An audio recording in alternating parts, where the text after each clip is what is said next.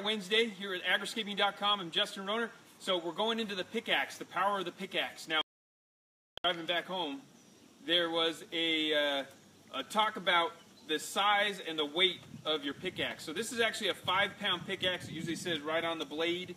So this is a 5-pound pickaxe. It'll feel a lot more than 5 pounds.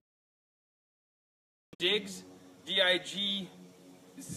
So if you want to check out Digs, these ones are also kind of cool because the finger pads on 3 of your fingers can actually work on a phone. So you can actually still do all your touch dialing and stuff like that on your phone, and they work well with that.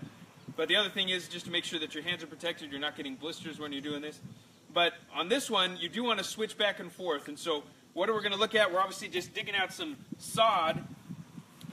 And based on how much you eat into the soil, you know, how deep you're going with it, is going to be how much of a workout you're going to get. So if you're growing shallow, you're not going to get as much of a workout. But if you're going deeper, the way I like to measure my depth is that I'm holding at the base here. I've got my 2 hands on it. And then when I'm sliding down, see, if I slide down further, the further I slide down, the deeper I'm going to end up in the soil. So I want to keep my back nice and straight. And if I want to keep it shallow, I'm going to keep my hand tight and I can stay shallow. If I want to go a little deeper, then I'm going to let it slide down a little further.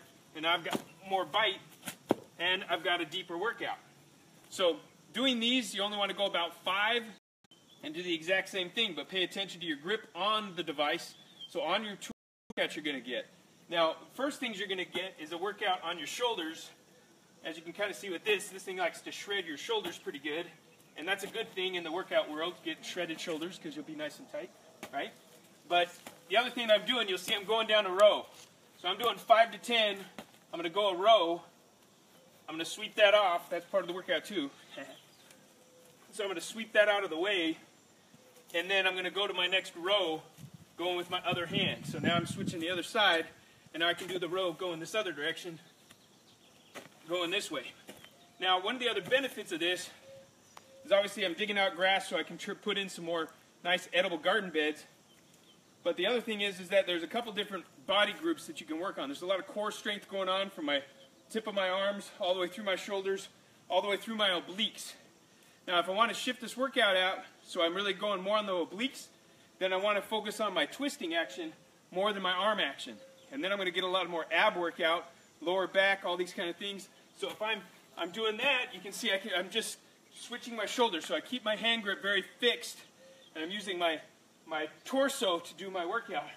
And I can do the same thing and go across all the way down to one edge.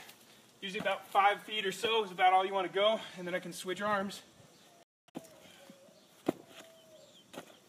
cutting back across. So you'll be able to clear a space, usually about 10 feet long or so, for about 30 minutes, and you've done that work for your day, and there's your Workout Wednesday.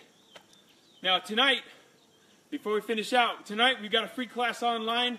There's a link, if you look down, it's the 7 steps to homestead planning on any size property. I've got one of our ACEs, our certified educators, joining us from California, Tylee Sewell. It'll be awesome to be on there. Hopefully we'll see you later on this afternoon. See ya.